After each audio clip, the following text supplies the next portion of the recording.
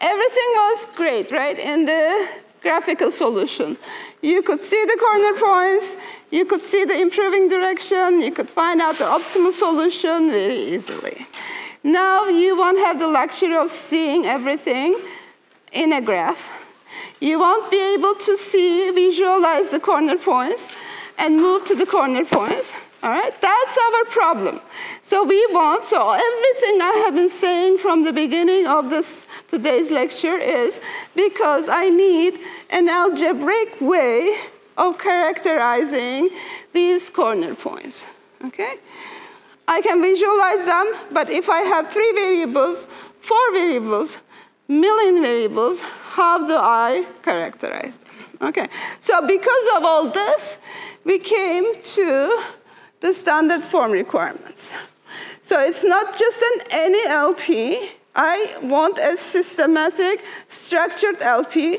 For that LP, I can say, here is the one-to-one correspondence to the corner points, and that's standard form LP. Okay?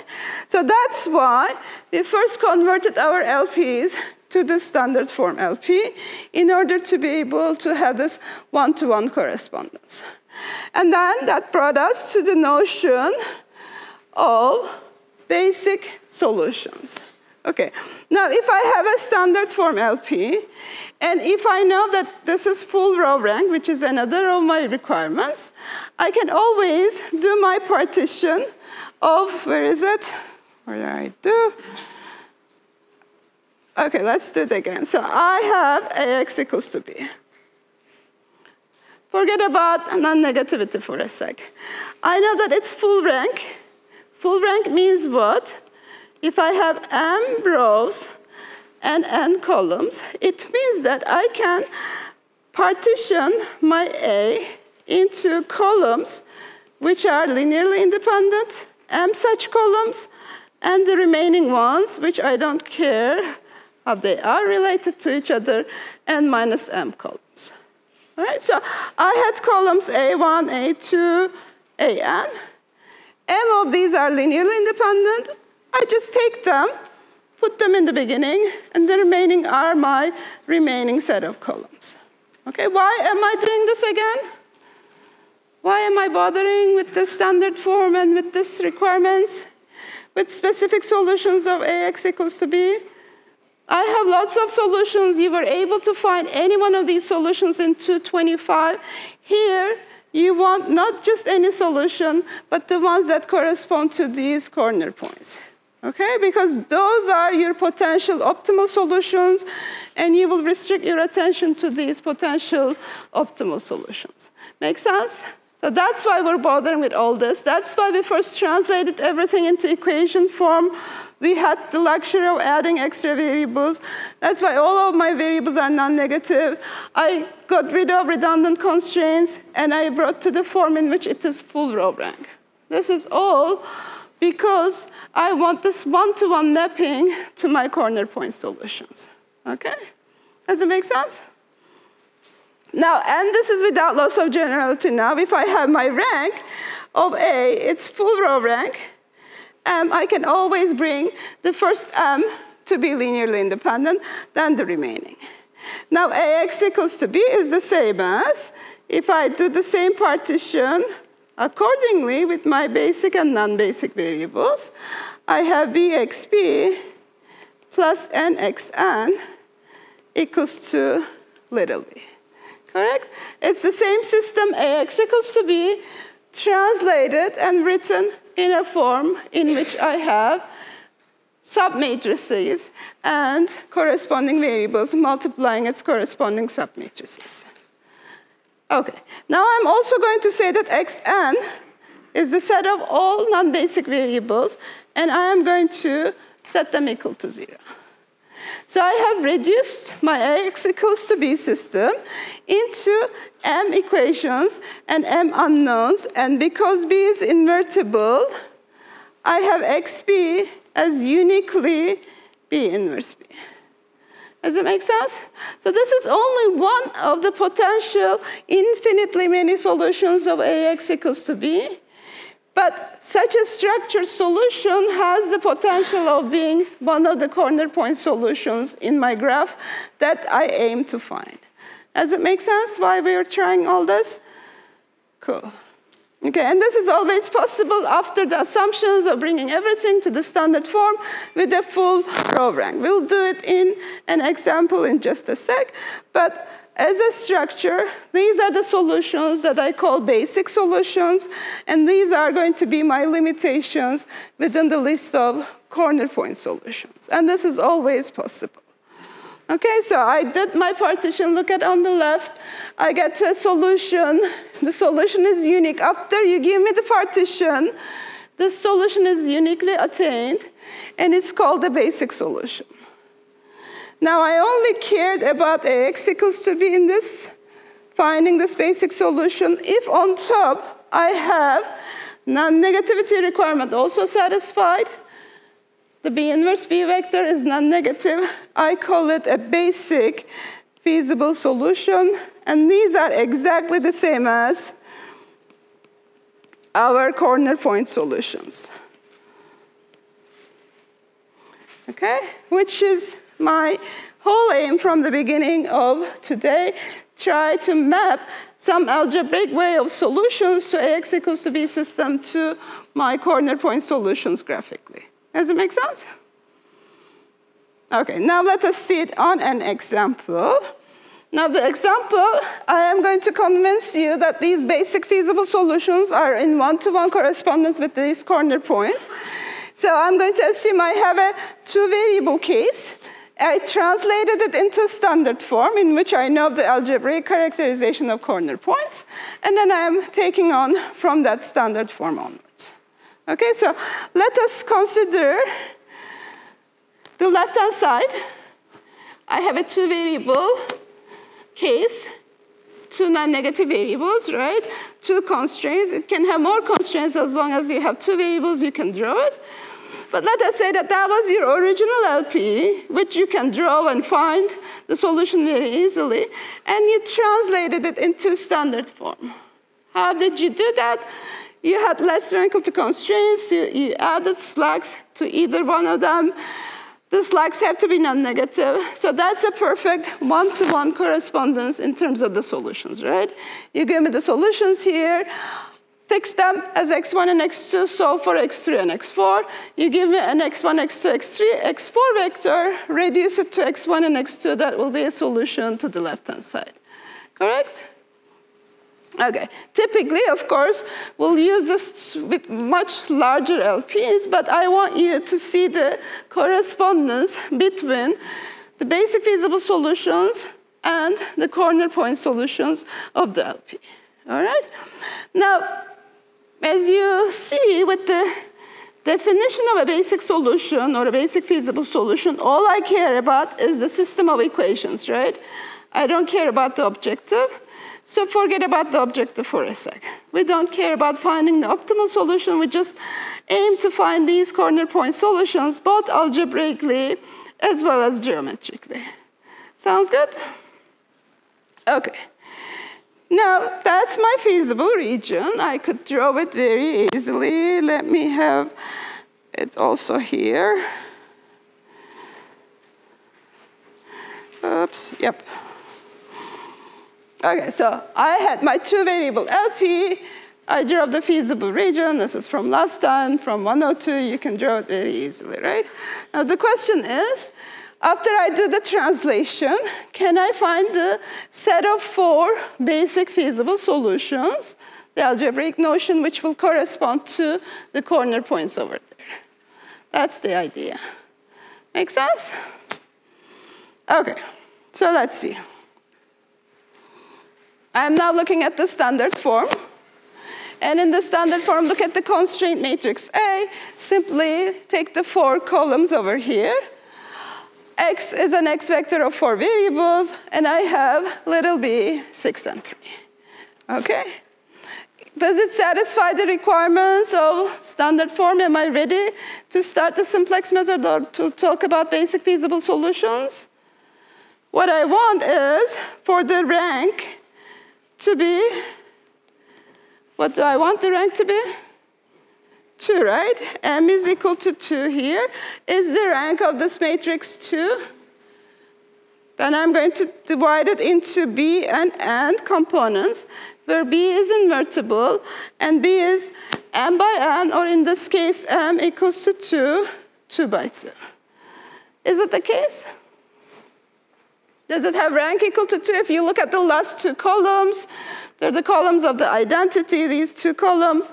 So yes, this has rank 2, and it cannot be more than rank 2 because it has 2 rows only. Sounds good? So let me ask you the question. Forget about the corner points now. I gave you a definition of basic solutions. How many potential basic solutions can you attain with this matrix? Is the question clear? So what did I do to get a basic solution? I had my A matrix. I divided it into 2. The first M columns were linearly independent, and then the remaining. How many potential such ways are there for me to do this division? So I take A, I divide it into columns which are linearly independent, and the remaining. How many potential ways do I have in this matrix? I want the B to be 2 columns. I have 4 already. So how many potential ways of doing this? Come on. 4 choose. 2, right? Thank you. So 6 potential ways of breaking it down into B and N, where B is an invertible matrix, and I don't care about the remaining N. So I have 4 columns. I could pick any 2, and any 2 could be linearly independent, resulting in a proper basic solution. So I have 6 potential basic feasible solutions here. Let's see how many indeed will turn out to be a proper basic solution. Does it make sense? So for example, I could take first of all 1 and 2 as my 2 columns in the B matrix, 1 and 3, 1 and 4, 2, 3, 2, 4, and 3, 4. So all these possibilities will lead to a breakdown, which might lead to a basic feasible solution. So let's see all of these possibilities. Let us look at the first choice. I am taking the first 2 columns. The first 2 columns from my A matrix are going to be my basic columns, and then the remaining ones, x3 and x4, are going to be my non-basic columns. All right, is this a good partition? So x1, x2, x3, x4 are my columns. I took the first 2 as my basic, the remaining as my non-basic. So what do I want from a proper partition? I want B to be invertible.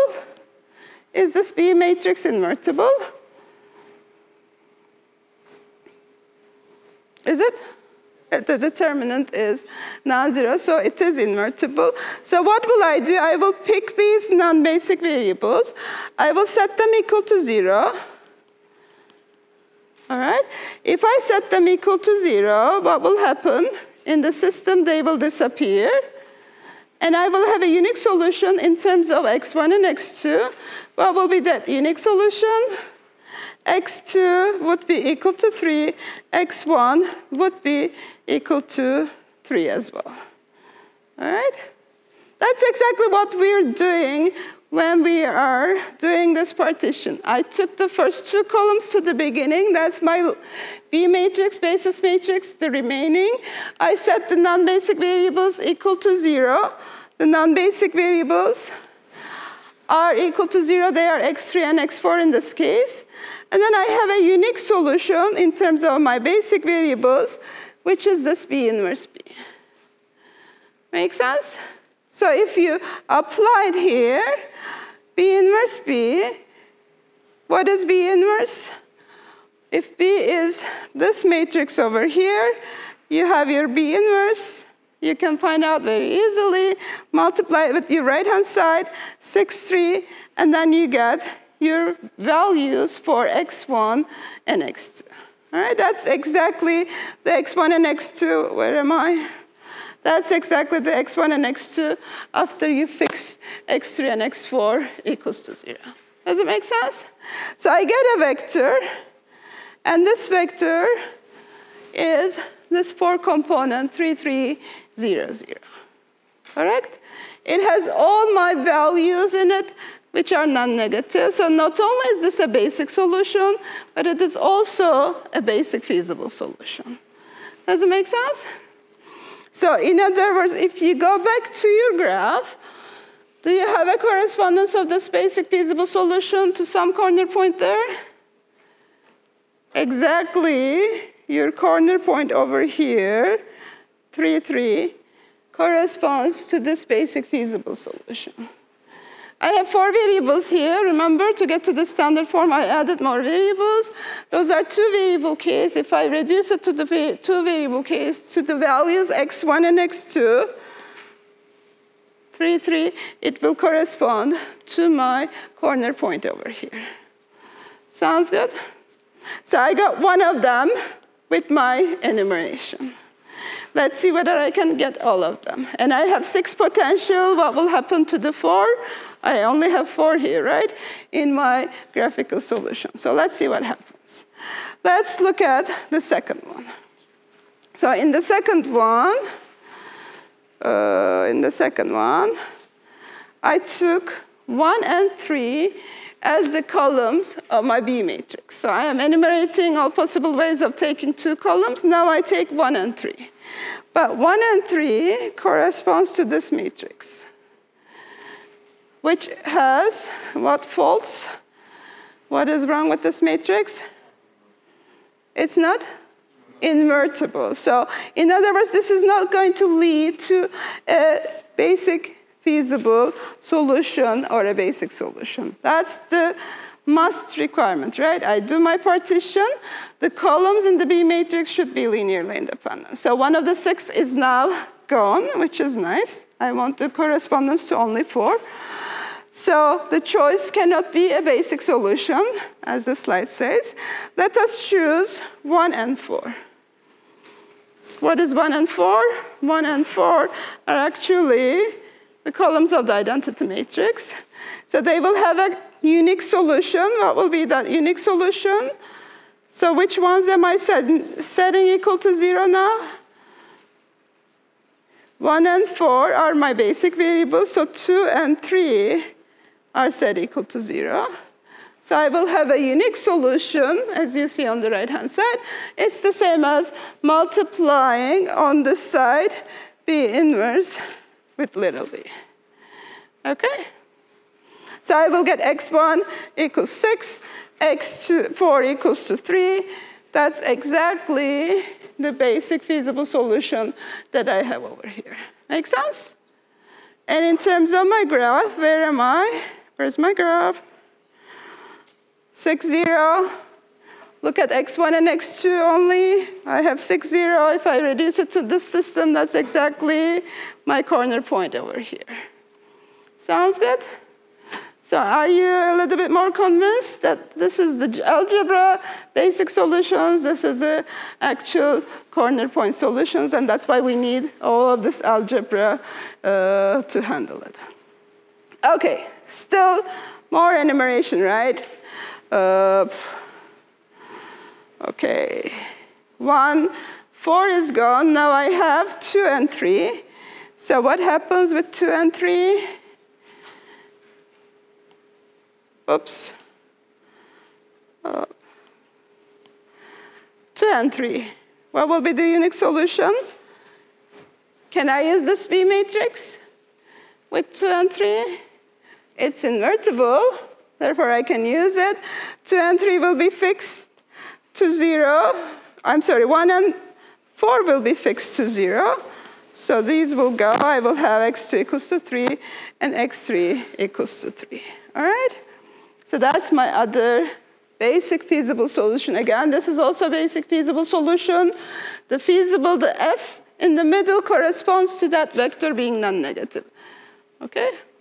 Now I have in my, which one did I find? Which corner point? I am over here, right? The 0 and 3, I look at x1 and x2 values. The 0 and 3 corresponds to this particular corner point. So I have 3 already. What about the other one? Let's look at x2 and x4 and get to the solution. So if I look at x2 and x4, I am setting x1 and x3 to 0, right? So what does it mean? x2 is equal to 6, if you look at on the right-hand side, and x4 equals to minus 3. If you use B inverse B multiplication, you will get to this vector. Now, what is wrong with this vector? It's not feasible, therefore it cannot be one of the corner points belonging to the feasible region. So this is not, it's basic, but not feasible. All right, so it will not correspond to one of the corner point solutions in my two-variable case. Where would it correspond to, you think, in this dimensions, in the graphical part?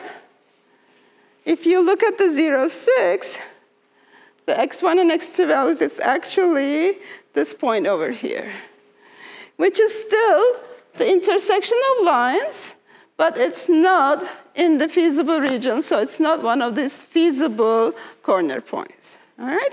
So you should, at this point, see the relation. This algebraic basic and non-basic variable partition notion actually gets you to the intersection of lines in 2 dimensions, and that's exactly what you want from your corner point requirements. And we have all possible ways of intersecting and getting the equations and getting the solutions. Some of them, which are all non-negative, will turn out to be feasible corner points. Others will be just corner points out there, like this one, which is not a feasible one. Make sense? Okay, so we have found 3 BFSs. We have found 1 basic solution, which is not feasible. We have found 1 which will not lead to a basic solution. And the last one, number 6, is choosing x1, x3, and x4 as my basic variables, and that leads to this other corner point, which is my origin over here. Okay, so I have enumerated all possible 4 corner points with my algebraic characterization. Is it clear now? Back again, why did we do all this? We brought everything to the standard form equations, non-negative right-hand sides, non-negative variables, because Simplex method and Danzig likes those, right? And because we wanted an algebraic way of saying, here is your corner point solution, it's enough to just look at this corner point solution. Sounds good? If you go back, we have found 4 basic feasible solutions. Another basic one which was not feasible because of the non-negativity. And now you see the correspondence of these 4 corner points to each one of those actual corner points in 2 dimensions. Does it make sense? Okay, here I list what are the basic variables corresponding to each of these vectors. So that's vector A, it's this one. The ones which are non-zero are my basic variables in the standard form for that particular vector. So x3 and x4 are my basic variables in the origin in vector A. x1 and x4 are my basic variables in vector B. They're actually the non-zero ones in vector B. Does it make sense? So I have 4 sets of vectors. 2 of these variables are basic, 2 non-basic. Non-basic ones are always 0. So the non-zero ones are the only non-basic ones. So I have for each of these corner points, what is the set of basic variables, and the remaining ones are non-basic variables. All right? So this nice one-to-one correspondence between the corner points and basic feasible solutions. Okay, and how do we get the number 6? What are the possible ways of choosing out of these 4 columns 2 linearly independent columns? Our example had n equals to 4, m equals to 2, and that's why we had 6 potential ones, out of which only 4 turned out to be corner point solutions. In general, if you have n variables and m constraints, you have n choose m possible basic feasible solutions. Okay? So one thing that comes to mind, why don't we enumerate all possibilities? So we know that one of these corner points or basic feasible solution is going to be optimal. Enumerate all possible ones, plug into the objective function, see which one is the best one, and return that as the optimal solution. What's wrong with that algorithm? It's an algorithm, right? It will solve your problem. It will solve your problem for any ax equals to bx non-negative and the objective. What would be wrong with that? It will take too much time, exactly. So yes, in 2 variables, enumerating these 4 potential solutions is not a big deal, but n choose m could be a very, very large number. Okay, so enumerating all would be, let me give you the number, would be too expensive. So if you have 20 variables and 10 constraints, and this is not even moderate size, it's a very, very small LP considered to what's being solved, you have to find out that many number of basic feasible solutions in the potential worst case, enumerate all of their solutions, and find the best one. Okay, so this is not a good way of dealing with it. Okay, but what we know so far, and what was our aim today, is that now a point in the feasible region of an LP is a corner point or an extreme point in your wording if and only if it is a basic feasible solution to my LP. Okay, so there exists a one-to-one correspondence. Now I can forget about this graph part. I won't have it with too many variables anyway, and consider only basic feasible solutions. And if you recall your fundamental theorem of LP, what did it say? In the 2 variable case, it said that one of these corner points, if there exists a feasible solution, one of these corner points has to be a solution. If there exists an optimal solution, there is also a corner point which is optimal. Now you don't say corner point, you say basic feasible solution and basic feasible solution for optimality and for feasibility. Okay? This is true for an LP in standard form. Standard form requirement is a must. Why do you think?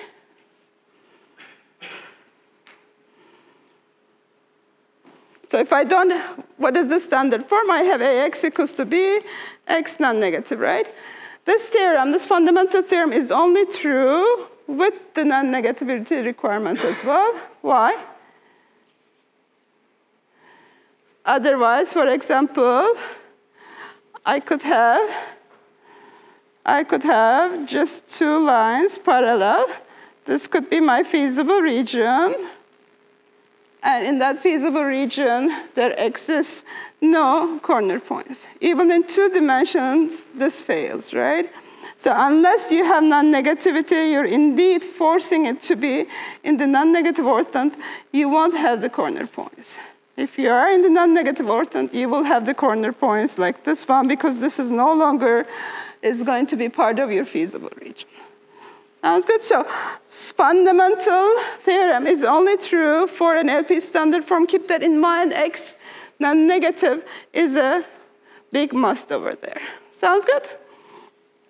Okay.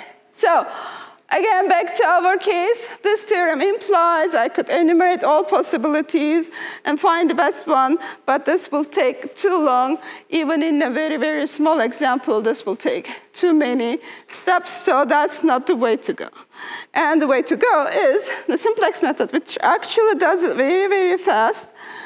Even though its worst case behavior is not as good, on the average, it does it in a linear form fashion. All right, so I just have to work as many steps as there are constraints in your system, and this is really, really fast. It's the fastest that you can expect from an algorithm. All right, so it's really, that's why simplex method is so powerfully used out there in everyday lives. Sounds good? Okay. Okay, now let's see if I can find my graph. All right. So remember, simplex method is going to start with somewhere at number 1, and it will go to a close by better solution like number 2 in the graph. Now the question is, what is a close by solution? What is a neighboring solution? And how do I declare this neighborhood in algebraic form, right? Neighborhood is easy. You just look, do they share a line? Are they on the same line? Yes, 1 and 2 are neighbors. 2 and 3 are neighbors. They share a line. But what does this mean of sharing a line in terms of the algebra? After you get to the basic feasible solution notion, how do you say 2 points are neighbors to each other? And that's why we need a definition for neighborhood of basic feasible solution. And the definition is very simple. We say that 2 basic feasible solutions are neighbors if and only if they share all but one of their basic variables. Okay, so all of their m-1 variables are common basic variables. Only one of them could be different. Does it make sense? So if this is the case, then 2 vectors are neighboring basic feasible solutions, and they share this line among them in geometry. Otherwise, they're not. Okay, so if I go to our graph over here, let's see if I can convince you. Yes. All right, let's look at A and look at B. That's why we wrote down the set of basic variables. Now in A, the basic variables are x3 and x4. In B, what happened? x3 left. I will do it. Okay, so x3 left, right? And x1 entered. So x1 and x3 sort of changed roles, and these A and B are neighbors. So I kicked out x3 in one of them. I put x1 in the other one. The other is kept intact, and these 2 are neighboring solutions. Okay? Versus if you look at A and C, the basic variables in A are 3 and 4. The ones in C are 1 and 2. They don't share any basic variables. All right? And I want all of them except only one to be different. So A and C are not neighbors with this definition, but A and D, A and B, B and C, C and B are neighbors. Does it make sense? So A has 2 neighbors. It has a neighbor B. How do you get from A to B? You kicked out x3 as your basic variable. You put in x1 as your new basic variable. To get from A to D, what did you do? You kicked out this time. Which one? x4 is kicked out. And in place, x2 entered. All right, so you sort of, what do you do in getting from one corner point to a neighboring one? You take the roles of a basic and non-basic variables and you switch their roles, okay? And you get to a new solution. New potential solution, hopefully new potential solution, which is a better objective function value. And you will keep doing this until you're sure none of these changes, switches, will get you to a better objective function value. Yes? C and B. C and D are neighbors, yes. C and B are neighbors. Why are they neighbors? You tell me. What is the definition? Do they share all but one of their basic variables? So look at the basic variables. Only one could be different. So in C, I have basic variables 1 and 2. In B, I have basic variables 1 and 4. 2 and 4 are different, but I allow for one difference in my neighboring extreme points. In A and C, the difference is 2, and that's not allowed. All right? So we want adjacency if I have m minus 1 basic variables. Oops. In common. I have m basic variables. M minus 1 should be the same as others. Here, m is equal to 2, so m minus 1 is actually indeed 1, but I could have a set of basic variables, right? I could have 1,000 basic variables, and 999 should be the same in 2 neighboring sets of basic solutions. Does it make sense? So now we're sort of warming up to the simplex method. Somehow, I start with one of these basic feasible solutions, and then I exchange the roles of a basic and a non-basic one, and I get to a better one, all right? This exchange is called one of the variables leaving the basis, exiting variable, the other variable which will enter, entering the basis, all right? So we're always going to be talking about the current basis, the current columns of the B matrix.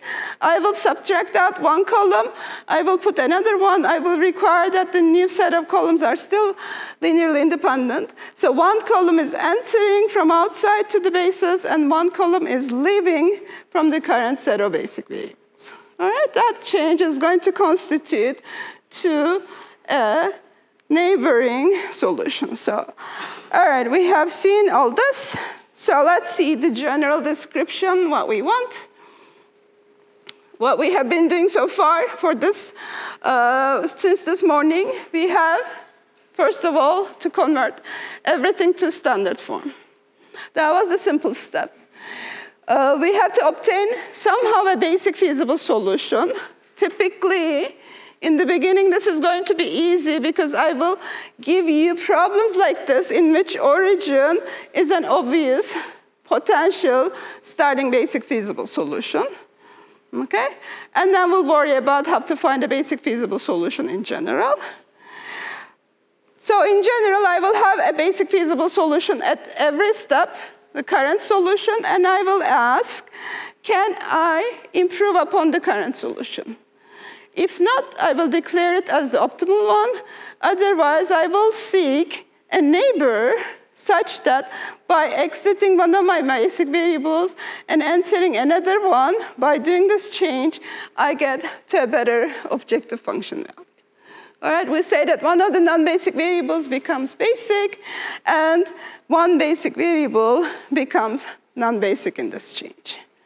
And then I will keep repeating. I will go to the next solution, ask, is it optimal? If not, do these steps until you reach to your optimal, as we have over here. So start with 1, go to 2, 3. At 4, you will know that none of the neighbors will take you to a better condition in terms of the objective, so you declare this as your optimal one. Does it make sense? Good. Simple idea, but how everything works is going to be dependent upon your experiences and how you master these pivoting steps. Okay. So pivoting, like I said, will come essential at one point. All right, so let's see. The example that we want to handle is this one. I want to solve the LP on the left-hand side using the simplex method now, using this notion of basic feasible solutions and so on. But the LP on the left-hand side is not in the standard form, right? So I have to translate it to a standard form. Let's say that you added S1 and S2 to your equations. You translated it to standard form without the problem. Another thing that we want to do, and this is again without loss of generality, I'm going to write down my objective as if it's part of my constraint set and deal with this z value corresponding to the value of the objective as a basic variable like my other two basic variables. Again, I'm just extending my list of constraints. This is really no big deal. So I am going to write down an objective like z equals to c1x1 through cnxn. Take z, take the right-hand side, take it out, and make it an equation. So I take this over here. Z equals to x1 plus 3x2. I say that z minus x1 minus 3x2 equals to 0. Have I changed anything? Not really. And this now becomes part of my constraint set. I call it constraint 0. It's going to be row 0 from now on. Why? It will make sense in just a sec. Okay? And then I have my original constraints, but I could not deal with the less than or equal to constraints. Therefore, I changed them to the standard form. Now, this LP is in perfect condition to be able to apply the simplex method. All right? The problem that we need first is, can I find a basic solution to these two equations, basic feasible solution to these two equations, such that I can initiate my simplex and I can ask whether it's the optimal one, whether I should move or not. Sounds good? Okay. So let's see. I have, this is just the example that we have seen, right? 1, 2, 1, 0, 0, 1. That's my A matrix. I again have potential basic feasible solutions 4, choose 2. We're not going to enumerate all of them. We're going to pick a very simple one, very obvious basic set of variables. And the one that I'm going to pick is going to be corresponding to these identity columns. Why did I pick this? Taking its inverse is easy. Initiating is easy. So what, in fact, I'm doing is I'm taking, that was my x1, x2, s1, and s2. I'm taking s1 and s2, the slack variables that I just added, as my basic variables, which means the original variables, x1 and x2 in my system, are non-basic variables. Their values will be set equal to 0. And if I set x1 and x2 equals to 0, I could pinpoint the unique solution, s1 equals to 6, s2 equals to 8. All right? What is the objective function value corresponding to that solution? x1 is set equal to 0. x2 is set equal to 0. If you put your objective over here, 0, 0, you get the z value also equal to 0. All right? So if you look at row 0 here, delete x1, delete x2, you see that the z value currently is 0, corresponding to this solution.